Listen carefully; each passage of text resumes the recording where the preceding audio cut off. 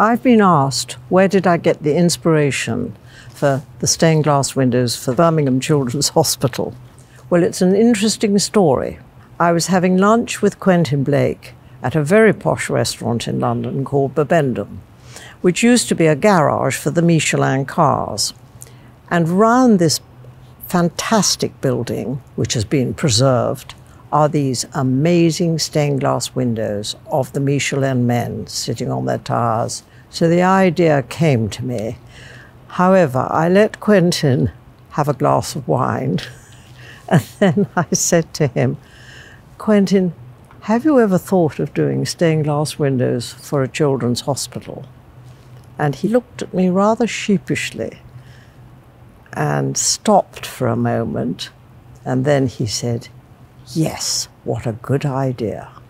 Of course, it had to be Birmingham Children's Hospital for many reasons, but one of the main reasons is we have 4 Roald Dahl nurses in the hospital, which we fund from the Roald Dahl Marvellous Children's Charity, and we are so proud of them. But secondly, my father used to operate in this hospital, and he was a thoracic and cardiac surgeon and was a pioneer in that field. And he used to take me on Sundays to the hospital when he was visiting his patients. Well, certainly it's the first Quentin Blake stained glass windows.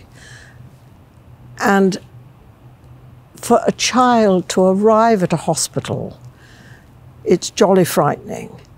And to be greeted by the BFG, the enormous crocodile, Giraffe the Pelly and me, surely will immediately put the child and the family at ease, so that entering the hospital suddenly becomes fun rather than fear.